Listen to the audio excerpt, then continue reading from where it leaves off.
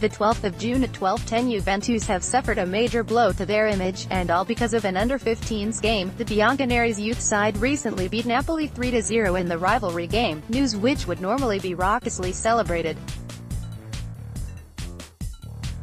It appears that the Turinese went well beyond the pale, however, with player Luciano Pisapia telling Napoli to use soap. This can be clearly seen in the video below. This contributes to the often derogatory, generalizing and vilifying treatment that is reserved to southern teams, particularly Napoli.